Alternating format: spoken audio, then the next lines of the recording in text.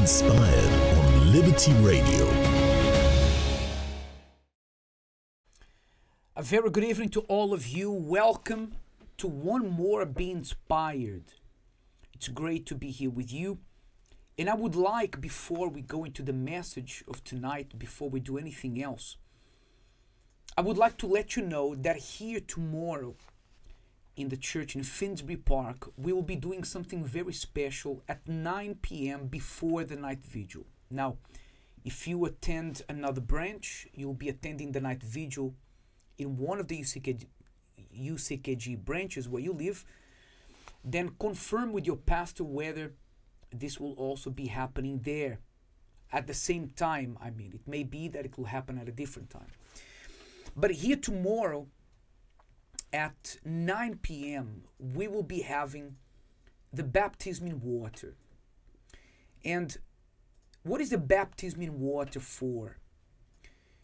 Now, I remember, I want to give you my own example, that the very first time that I got baptized in water in the UCKG was when I had been in the church maybe for about 7 or 8 months, and a cousin of mine who was attending the church and taking things a little bit more serious than me was going to get baptized in water that Saturday.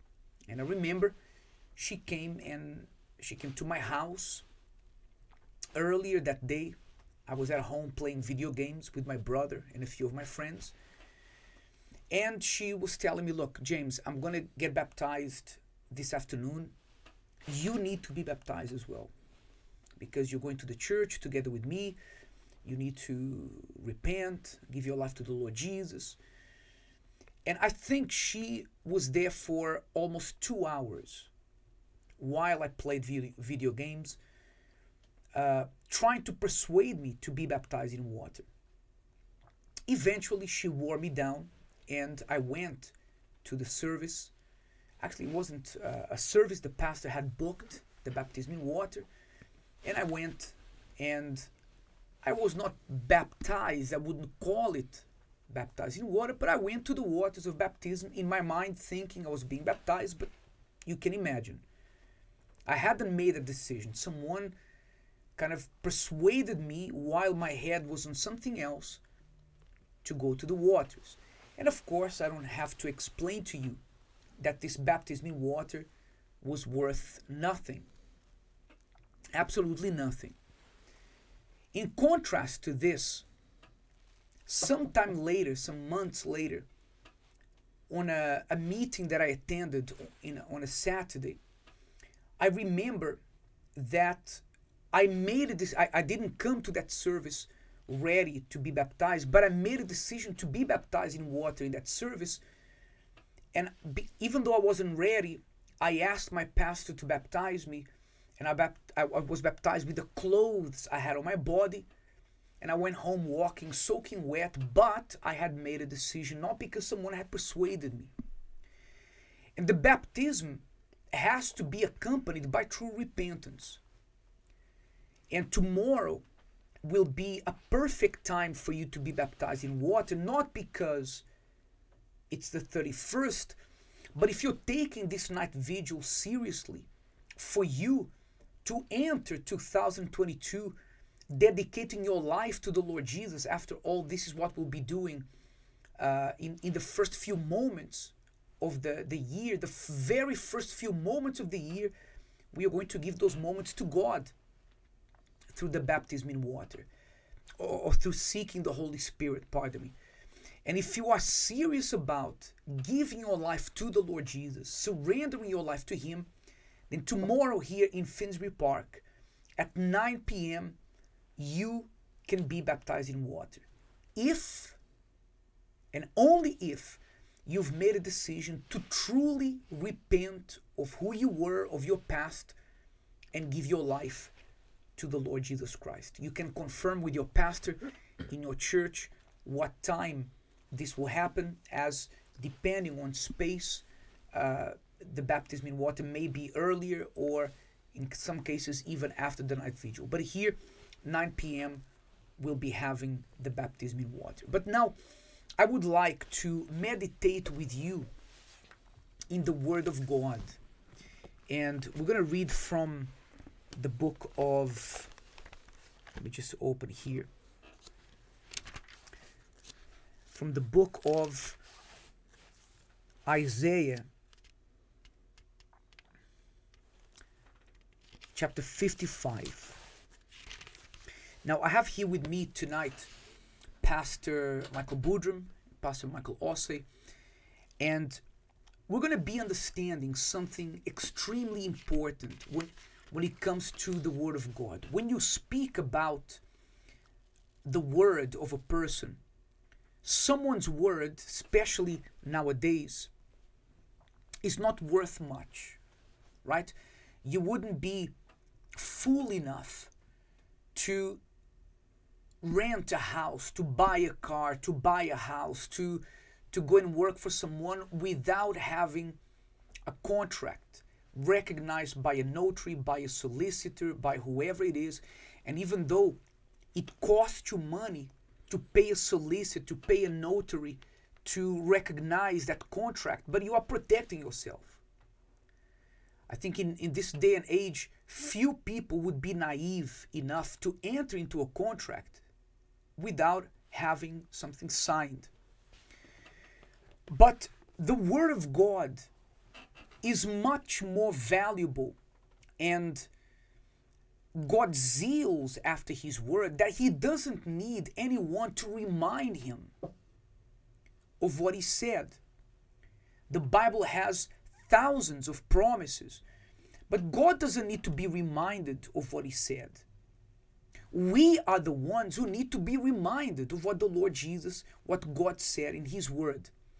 And the Word of God says in the book of Isaiah, chapter 55, verse 10,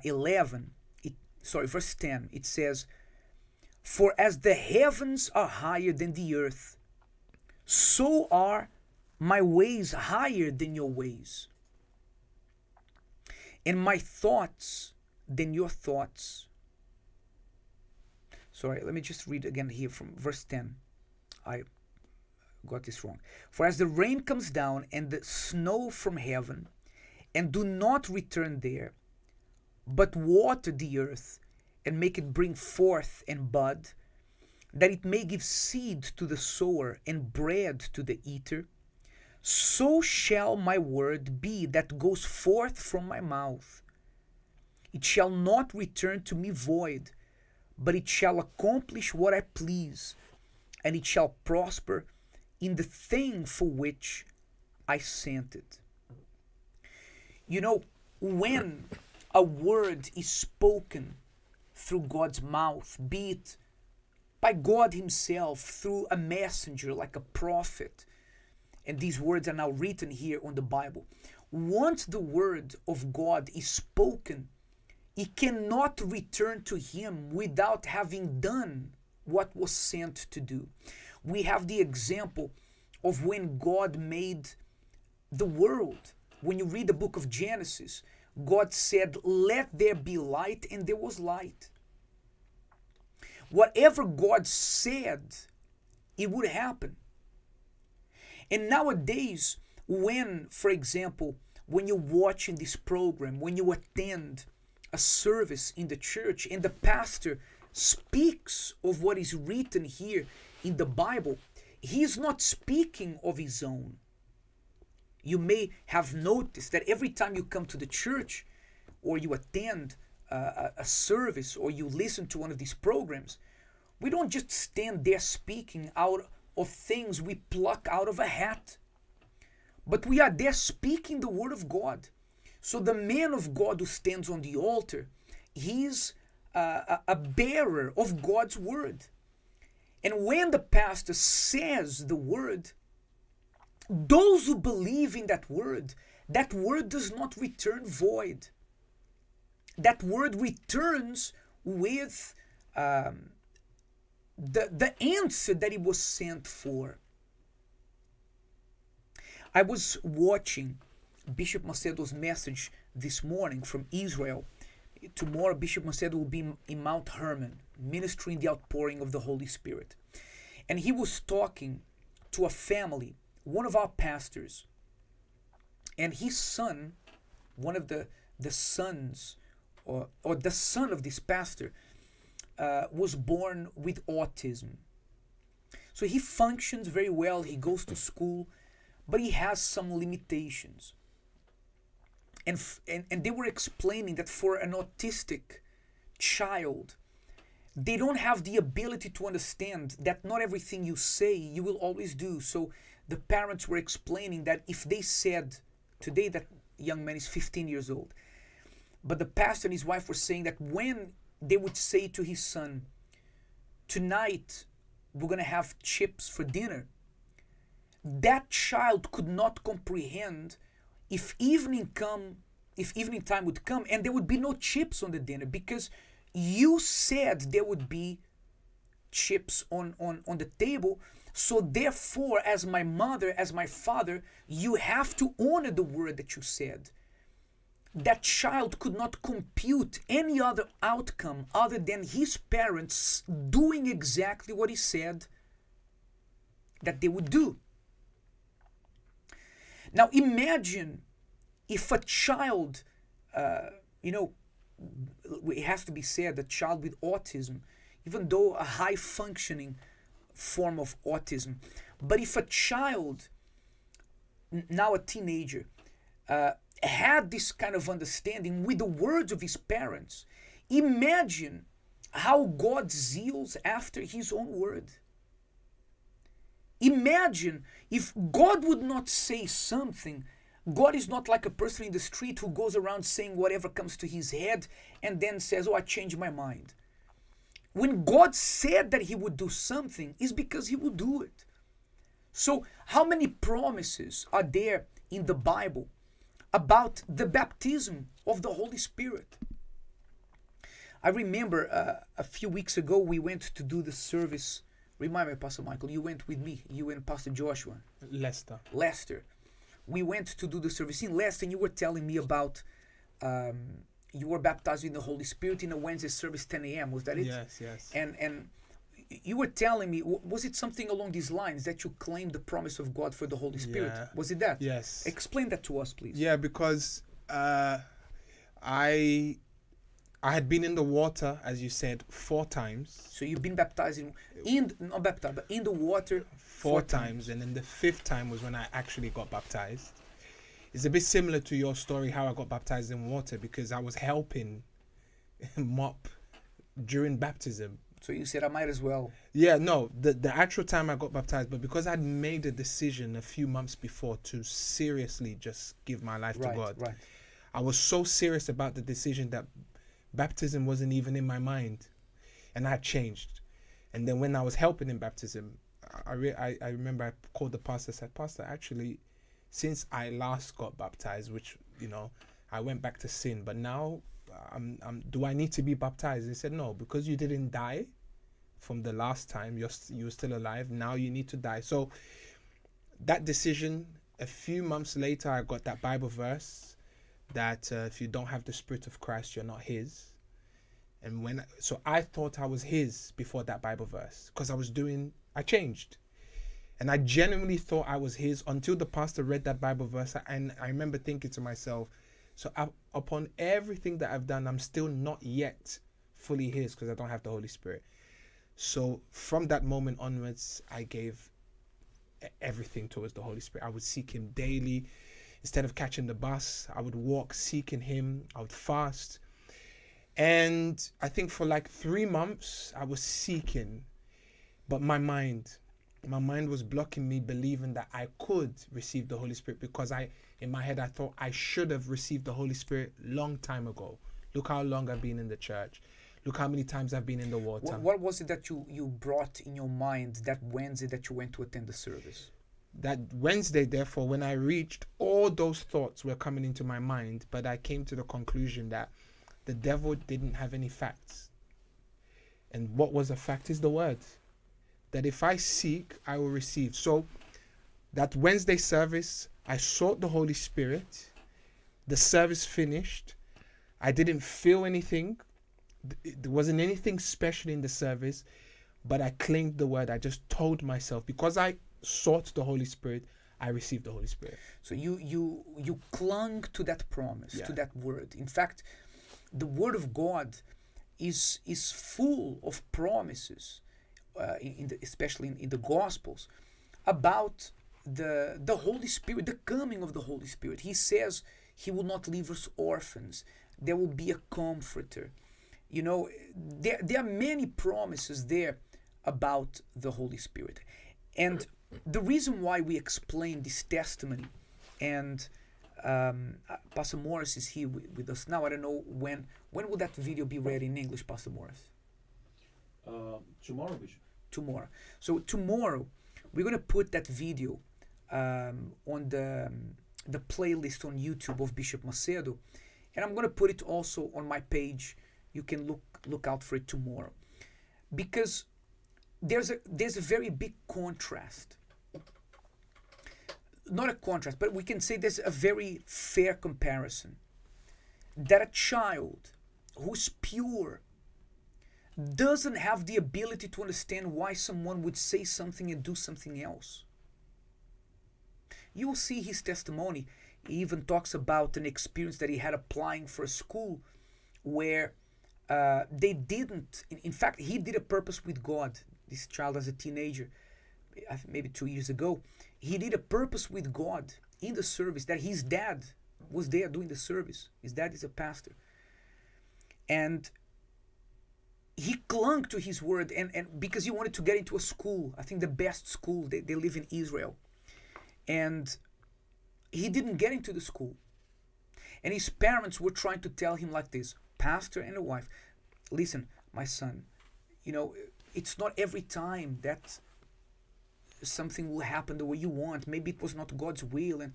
But he was saying, no, mom, no, Dad, how can you say that? If God promised that everything I ask in his name will happen, how can you say, how can your word be higher than God's word? The parents, no, they didn't, pastor and wife, there's nothing wrong with, you know, maybe they thought, oh, it's maybe the will of God is something else. But this child said, no, if God said that everything I ask in his name will happen, then it has to happen. Last minute, he was accepted into the school.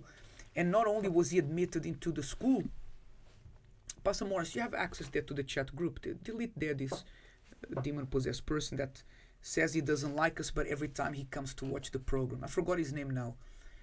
Every time he seems he doesn't like us, but he doesn't miss one service. So this young boy, he last minute was accepted into the school, and in the first year he became the top student of the school. Even when no one believed, when his parents stopped believing, he knew that the word of God could not fail.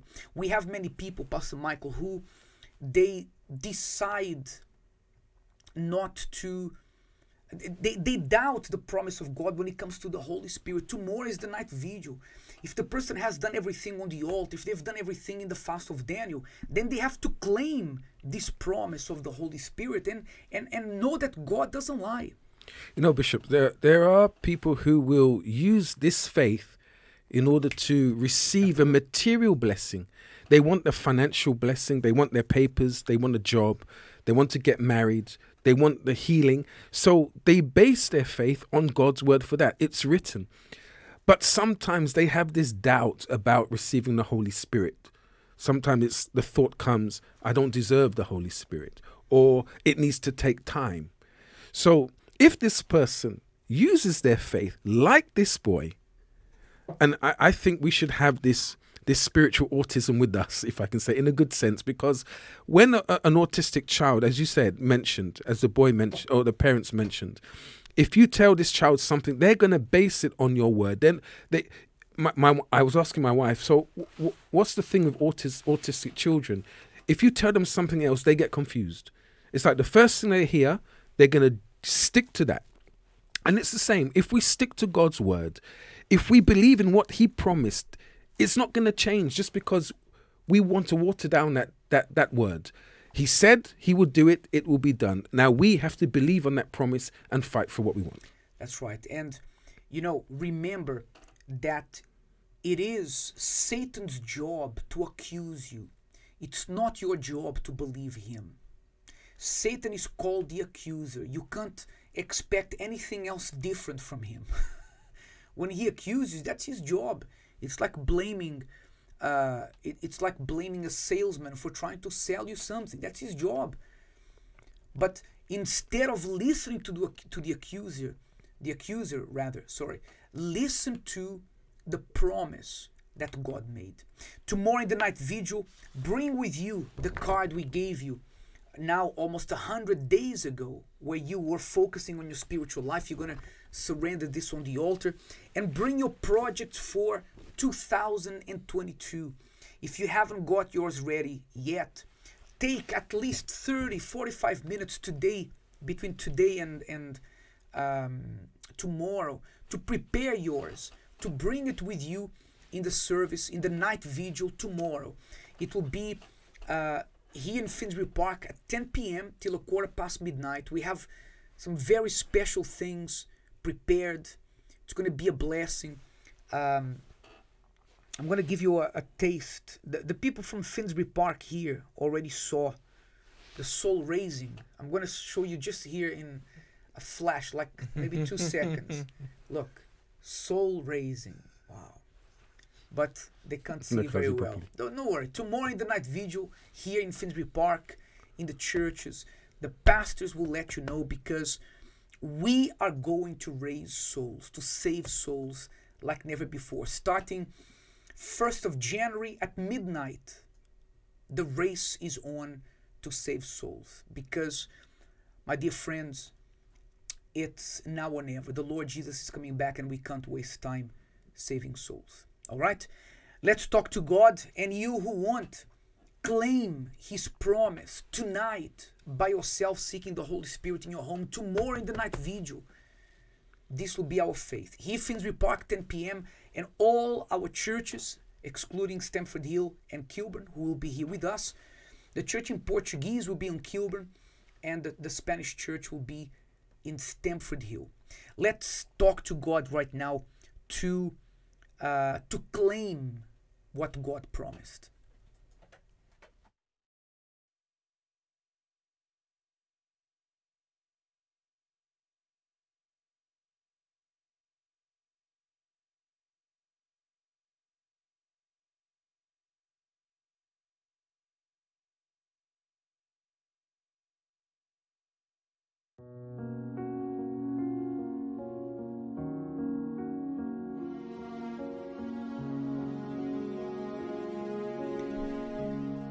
My Lord, we can say that the world lies.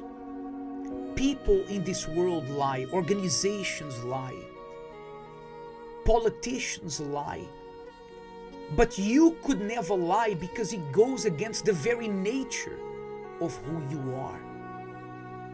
Because in fact, your word says that your spirit is the spirit of truth. You are the spirit of truth. So how can you lie, my Lord?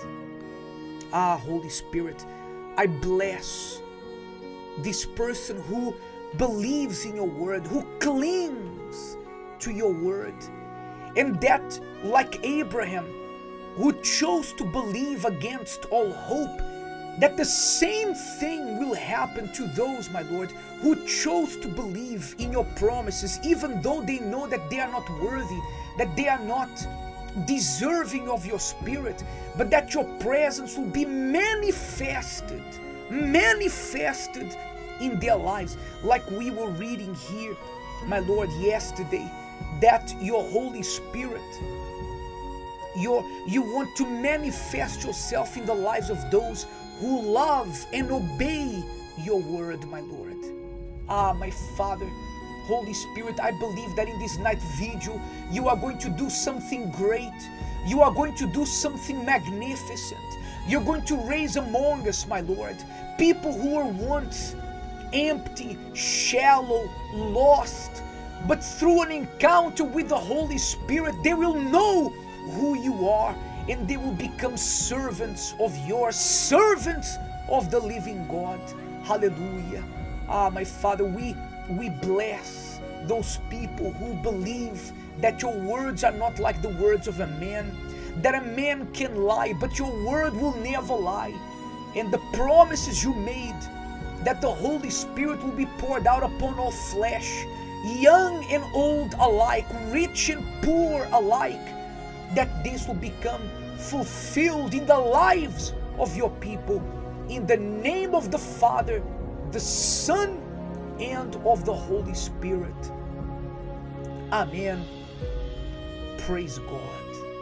Amen. Amen. This is our faith. And I would like to say two things before we finish. Make sure that tomorrow when you come to the night vigil in any of our branches, bring with you Peter, James, and John. The Lord Jesus took Peter, James, and John to the Mount of Transfiguration so they could witness the magnificent event of his body being transformed, transfigured right before their eyes. Bring your family, your friends, so that here on Friday in the night vigil, they also can have an experience with the living God. Even if they're not your family, could be distant relatives, could be neighbors. Doesn't matter who that person is. Okay? And the final thing we want to say, the Lord Jesus taught us to bless even those who hate us. So I forgot the name of this person who always connects. Every night he connects to try to criticize us. I bless you. I just imagine how lonely your life must be for you every night to have to connect here with us, to criticize us. I imagine your life is very lonely. But guess what? We pray for you. We love you. And if you step through the doors of the UCKG tomorrow, I don't know where you are.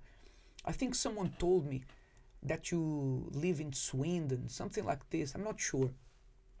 Go there to the church in Sweden tomorrow.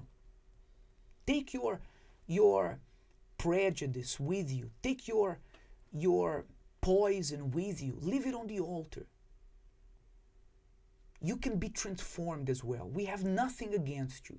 You may have many things against us, even though you never met me.